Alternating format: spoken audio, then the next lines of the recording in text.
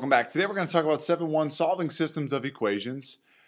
Because this is based on pre-cal, we're going to go pretty quickly through this because you studied it extensively in Algebra 1 and Algebra 2. And so we're going to do an example of each of the types and a couple of application problems. So, first of all, solving systems of equations is finding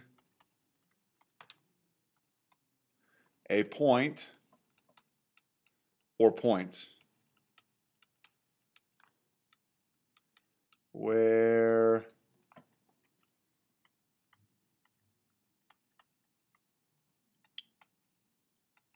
equations are satisfied.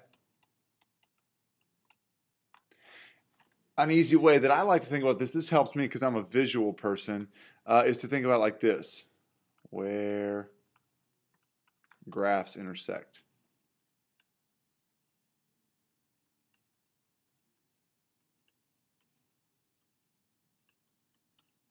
So where graphs intersect, let's say you've got two lines. The solution set where both of them are satisfied is where they're going to cross. If we're solving by substitution or elimination, using matrices, which is what we're going to do in the next couple of sections, which really all comes back to where are these equations satisfied. So your solution is going to be a point or points. So it's going to look like this. You're going to have an XY pair if there's a solution. So let's solve by substitution. With substitution, you're going to solve for one of the variables and then plug it into the other one. So I'm going to take this one, 2x minus y equals 10, and I'm going to add y, 2x 10 plus y, divide by 2. So x equals 5 plus y over 2. So when I do this,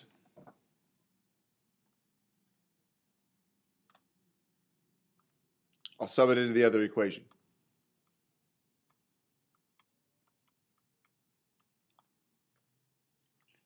So x goes in here, plus 2y equals 1. So 15 plus 3y over 2 plus 2y equals 1. So when I do this, I'll subtract. So let me just rewrite. Let's bring it all the way up here. 15 plus 3y over 2 plus 2y. This would be 7y over 2, right? So 1.5 plus 2 would be 3.5 equals 1. Subtract 15.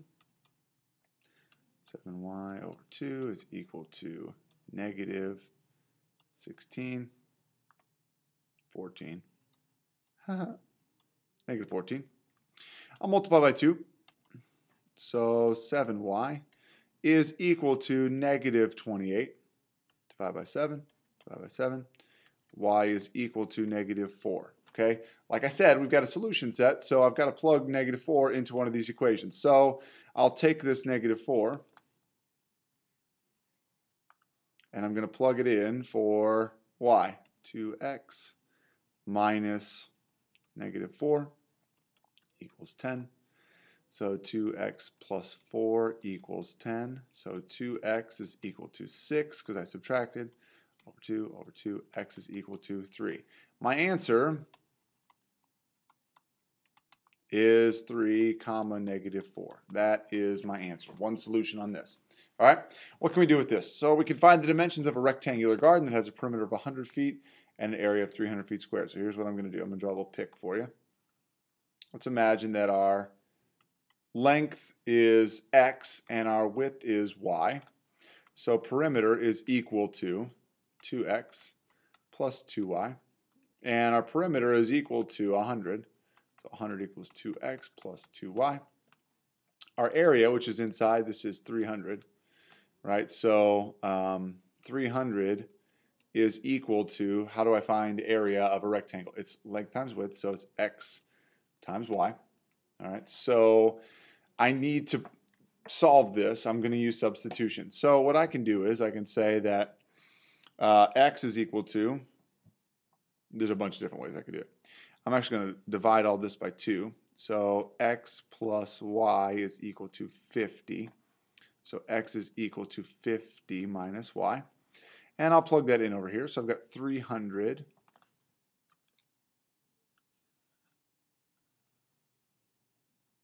is equal to 50 minus y times y minus y. Not times, oh no, it is times y.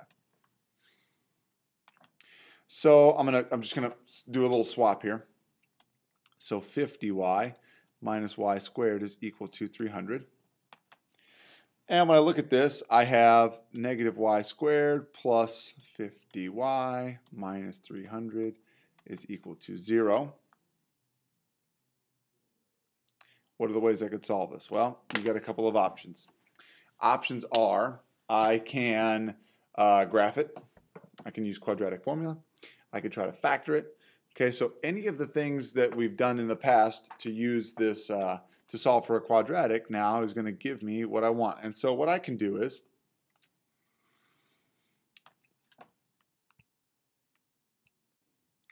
graph this.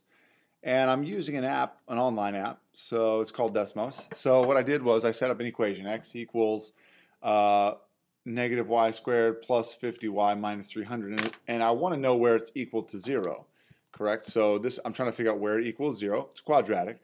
And in this case, Desmos is a good option because I've got this y equals. It would work the same way if you had it for x or y. So I've got an x equals and a y squared, so I know it's going to be a sideways parabola. But if I had solved it the other way, I would have gotten the same answer in this case, except the variables would have been flipped, so I would have had a parabola that opens downward. However, anyway, my possible values are y equals 6.972 and 43.028.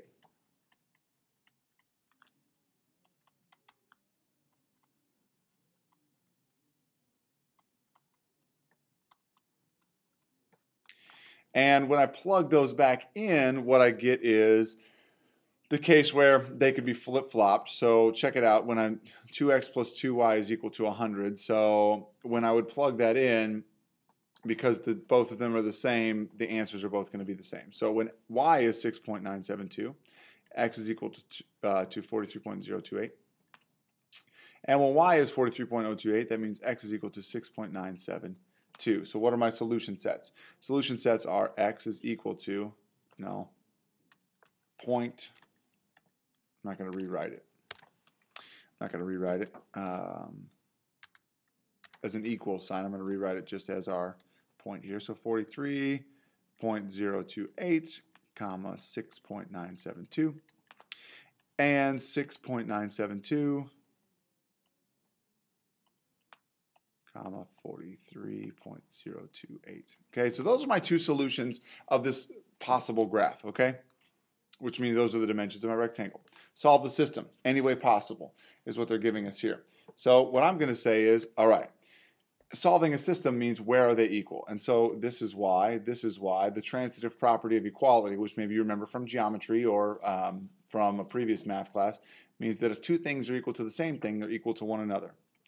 So if both of these are equal to y, then that means they're equal to one another. This now becomes not a quadratic, but a cubic, and what I can do is I can combine like terms. This is minus 6x, so I'd be minus 3x, so I've got minus 9x is equal to 0. And this is something, I have a lot of strategies I can use. I could use graphing method, which I'm not going to do. I'm going to show you how to factor it. But you could use graphing, you could factor, you can use the rules for factoring that you just know, or you can factor out common terms. So I'm going to factor out an x and have x squared minus 9 equals 0. And then I see that this is a difference of squares, so I'm going to have x minus 3 and x plus 3 equals 0. So my solutions are x is equal to 0 for this first one, or negative 3, or 3. And what happens if I have those is y would be equal to, so if I plug in 0, so y is equal to 3x. So that would be either 3 times 0, which is 0, 3 times negative 3, which is negative 9, or 3 times 3, which is 9. So my solution sets are these, 0, comma 0, and negative 3, comma negative 9, and 3, 9. Those are my 3 solutions. So in this case, there's 3 solutions there. And that's something I have to take into consideration. All right, using elimination. With elimination, we want to try to multiply something to make the lines equal. So I'm going to rewrite this 2x plus 3y equals 5, and I'm going to put it directly underneath the other one. So 3x plus 5y is equal to 21. And what I'm going to do is I'm going to multiply this row by 3. I'm going to multiply this row by 2, and that's going to give me 6x plus 9y equals 15. And then this one would be negative 6x plus 10y equals 42.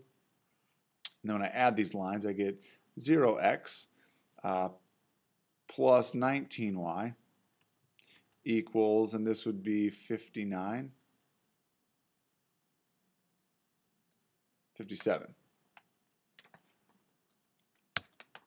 So it would be 57.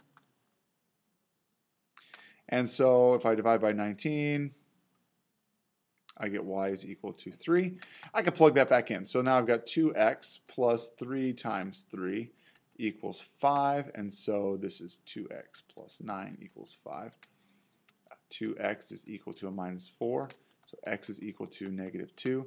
Put these two pieces of information together, I get negative 2, 3 for my answer. Okay, that's it. That's all there is to it. Let's do a couple more examples. I want to show you a couple of things that could happen here possibly. So let's say I did this. I want to multiply this by negative 2. And then this one's going to stay the same. So I've got negative 2x plus 6y is equal to 4. And then I've got 2x minus 6y is equal to 4. When I add these, I get 0 equals 8. This doesn't make any sense. So nonsense solutions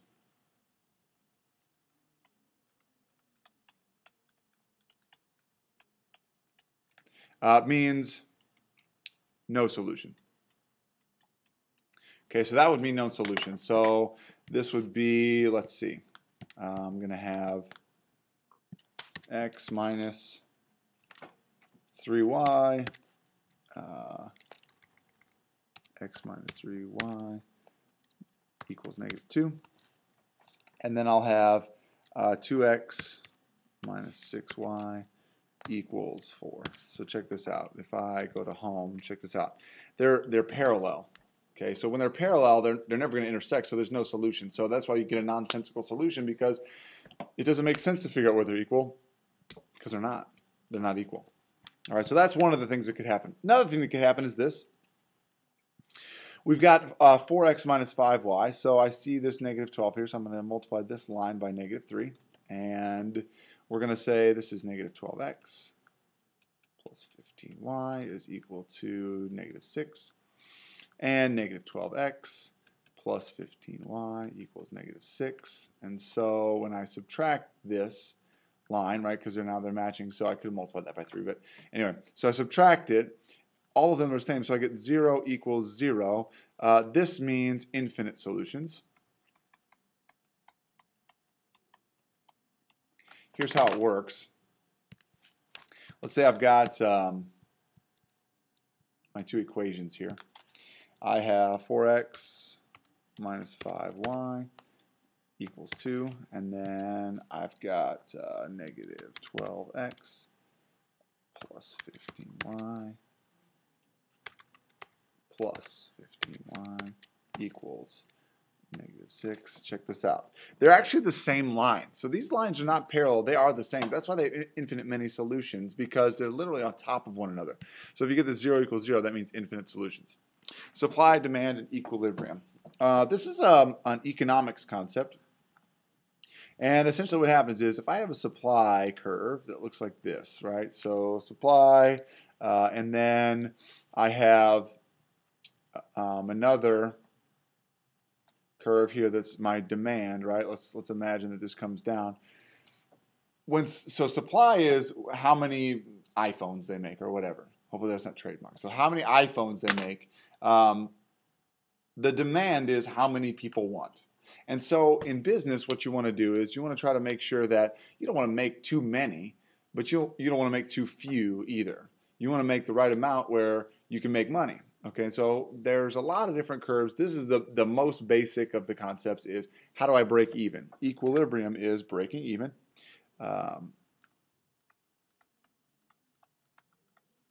That would mean I made enough, I sold enough. Right there is where I'm at $0. I didn't lose anything, but I didn't make anything. To break even is where they're equal. So where supply equals demand. Okay, so demand, supply and demand, that's where they're equal. So that's the intersection. And so if I look at this, essentially what I'm saying is where is 160 minus 5x equal to 35 plus 20x? So I'm going to solve this like normal. Plus 5x, plus 5x. This will be 160 equals 35 plus 25x. Subtract 35. So I've got 125 is equal to 25x. So x is equal to 5. So if x is equal to 5, then y is equal to, it would be 35 plus 100, because that would be 5 times 20 times 5. So y is equal to 135, and that is where supply equals demand. Okay, so that's how those work. Find out where they're equal. All right, guys, that's it. That's all for section 7.1. It's an overview of a lot of things you've covered probably before. So let me know if you have any questions. Thanks for watching, and we'll see you next time.